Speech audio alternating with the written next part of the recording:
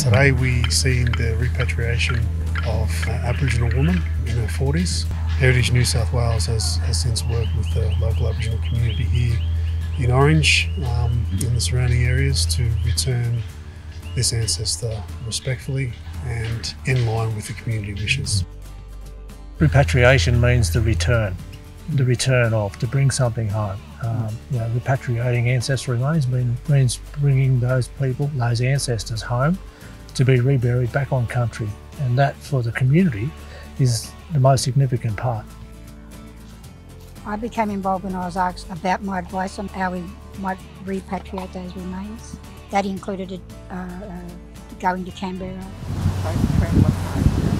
take care of the family. Auntie Matilda House and in those ancestral remains back to us. We brought those ancestral remains home and then we repatriated those back to the country where she was taken from.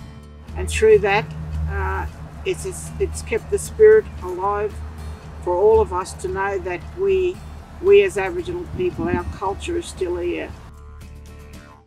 Today's a pretty special occasion for our community here in Orange, but it's also a very special day for all of Australia.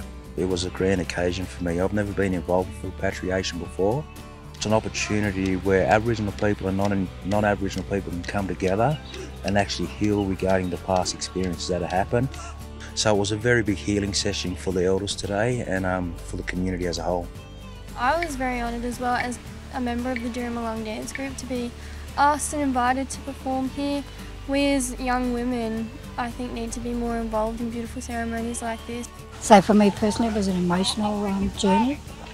For a lot of the younger people, it was an experience they hadn't been involved in before. So I think they'll have lots of questions later. And I think every woman that was involved in this process, when we were actually doing the ceremony, became connected to what we were doing.